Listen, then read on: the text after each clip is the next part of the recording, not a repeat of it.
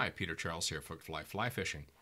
And today let's take a look at the impact our streamers have on the way we fish them.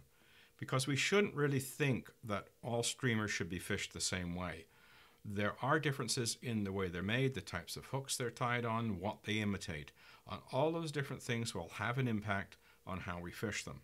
So let's take a look at the streamers I have here. I have this little guy here, a little beadhead that imitates a very small bait fish. We have a little rainbow trout, we have a black ghost, we have my black-nosed dace weemer, and we have my saltwater weemer.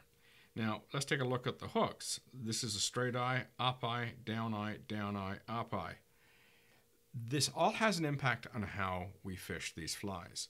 Now, let's take a look at this little guy here, the little beadhead.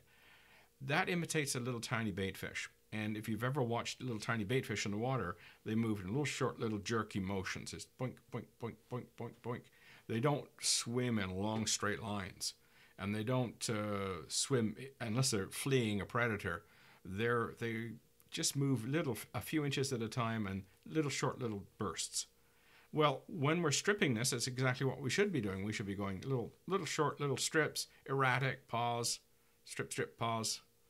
And that kind of erratic, very small strips, taking our time to work the water, fits the size of the fly and fits the bait fish it's trying to imitate.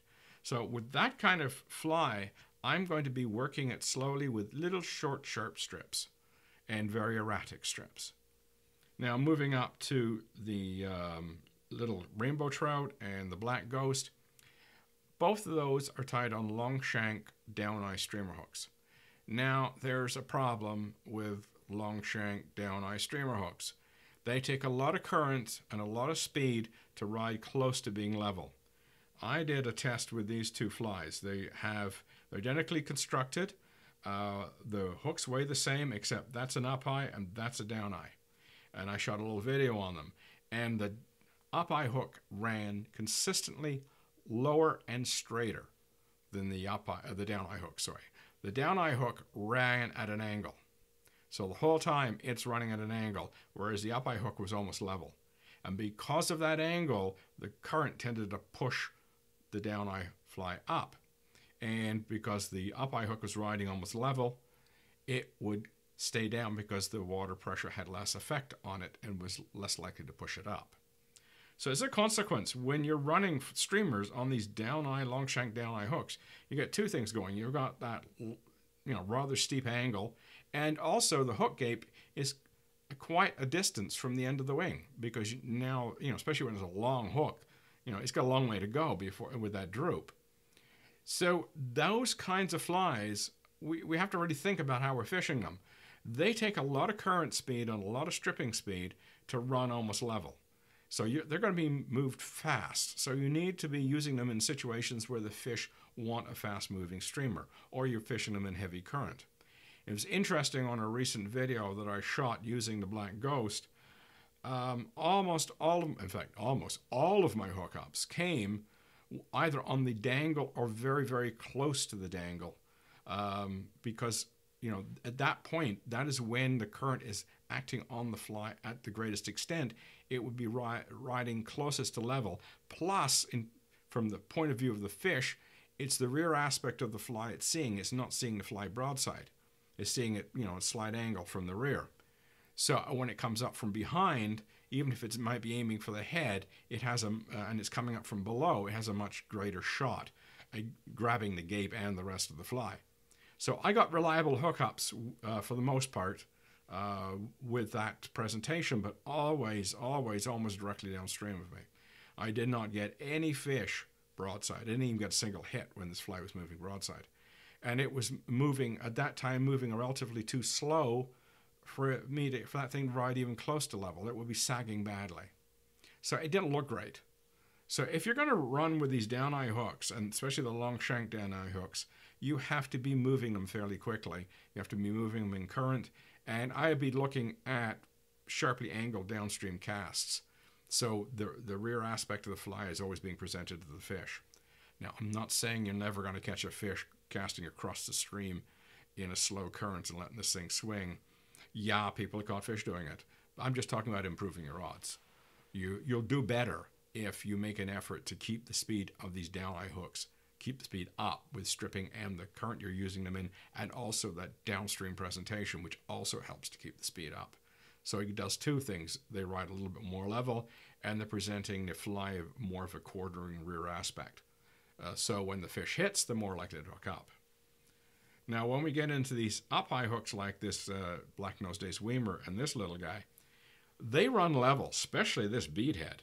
That bead head brings the center of gravity so far forward, this thing runs very, very level. So as a consequence, you can run these flies at slower speeds, and they'll run level and they'll look natural.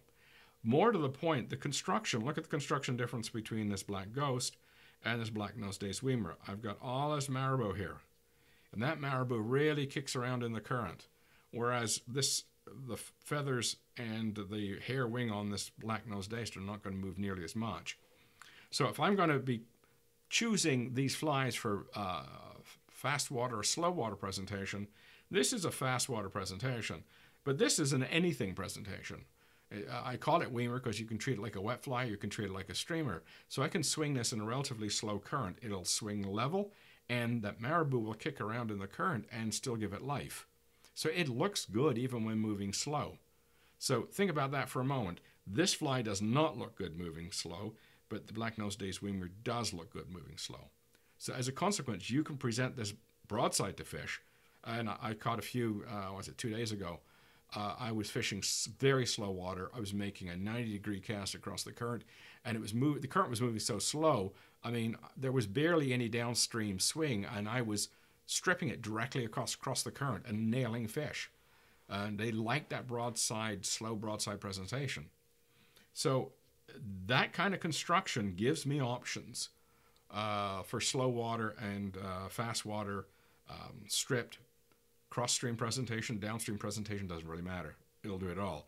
This one I have to be more careful. I have to think more.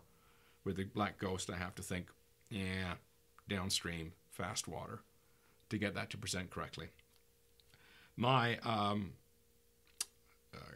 saltwater Weimer, same thing. It uses marabou. I can present it slow. I can present it fast. Because it's a relatively short hook for the size of the fly, it will ride relatively level. And it strips very well. And if you're in a rip situation, you can swing it in the rip and it'll work just fine.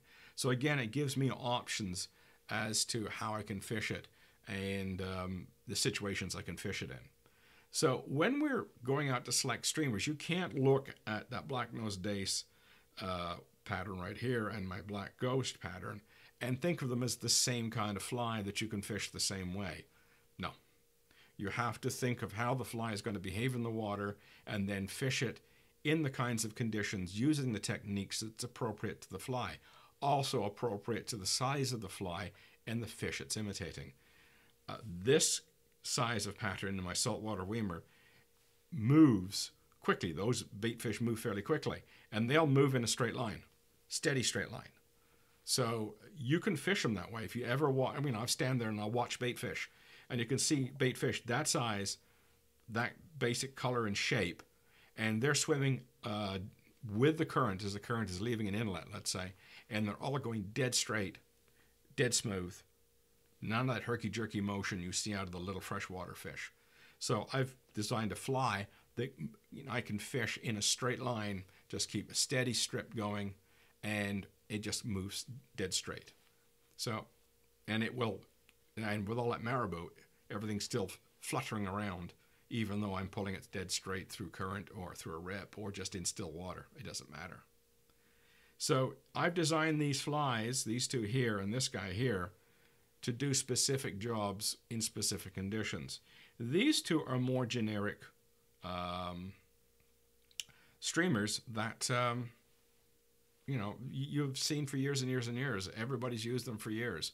Very common patterns. But if you want to be effective with them, think about how they swim and use them appropriately. So there's a little bit more to fishing streamers than just chucking them out there and stripping them back. The design of the streamer and the type of hook we tie them on will have a big impact on how it performs and how well it catches fish. So give that some thought the next time you go out with some streamers. Cheers.